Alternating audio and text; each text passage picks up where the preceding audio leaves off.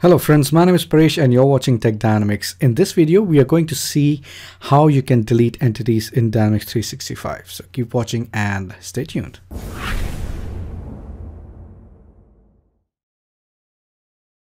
Now, before deleting entities, you need to keep few things in mind. First, business or system entities cannot be deleted. Custom entities can be deleted, but there are certain conditions associated with it. For example, custom entity inside a managed solution cannot be deleted directly. So for example, if you have imported a managed solution in Dynamics 365, and if there is a custom entity, you cannot just directly go ahead and delete that. In that case, managed solution must be deleted in order to remove that custom entity. Custom entity must not have any dependencies on other entities. Now this is very important. So if a custom entity has dependencies or any other entity, or if there are any kind of relationship, or if other entities are dependent on this particular entity that you want to delete, well, then you will receive an error message when you try to delete that entity. So you would have to remove all those relationships and dependencies in order to delete a custom entity. So let's go ahead and have a look. All right, so here we are in our Dynamics 365 solutions area.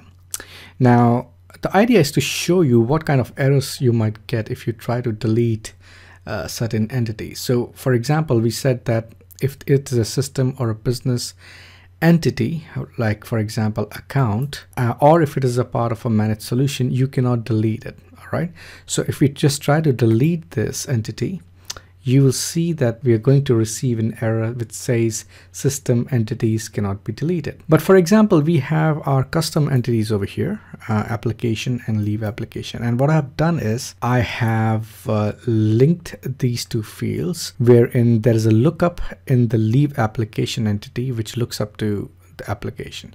So what happens if I just try to delete one of our custom entity? So as I said, if there is no dependency, you can go right away and delete that. But if there is a dependency, what will happen? So if we go ahead and try to delete this entity right now, it will give me an error which says cannot delete the component, cannot delete entity because one or more components are required. That means there is some kind of dependency. Now sometimes, actually many times, if you are new to this, you would receive these kind of errors which might not directly make sense to you.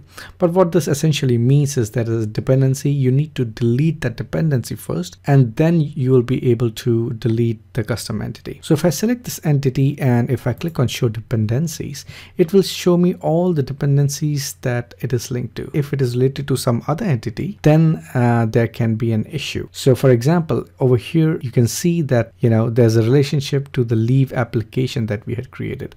So if I double click on this, it will actually show me all the details, right? So you can just close out of this.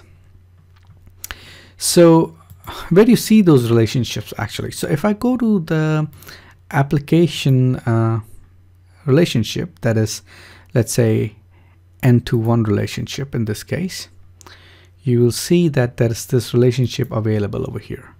So if I delete this, or if I delete the lookup field which is available in the leave application, this should automatically remove the relationship as well.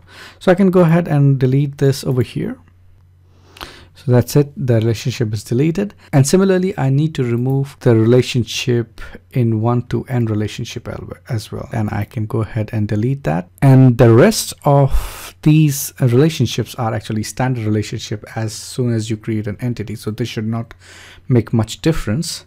So now if I go to my entities and if I try to delete the custom entity now, it should go ahead and delete the entity right away. So there you go. The entity has been deleted now. So you can see over here that, if it is a system or a business entity, you just cannot delete that entity. Also, if it is a part of a managed solution, you cannot delete the entity.